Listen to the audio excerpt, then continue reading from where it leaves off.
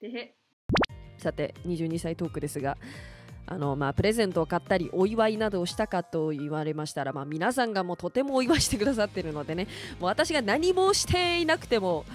自分で何もできていなくても皆さんがお祝いをしてくれていますのでね、ありがたいもので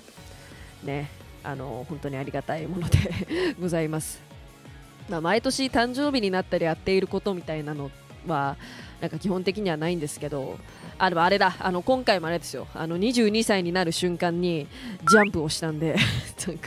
なんかあれですよ、だから毎年私は空中にいますよ。その瞬間、誕生日に言う瞬間はいつも私は、空中にいますということは、覚えていただけると幸いでもないな、覚えておいてくれたらラッキーでもないな、もう何でもいいや、なんかイエーイってことでございます。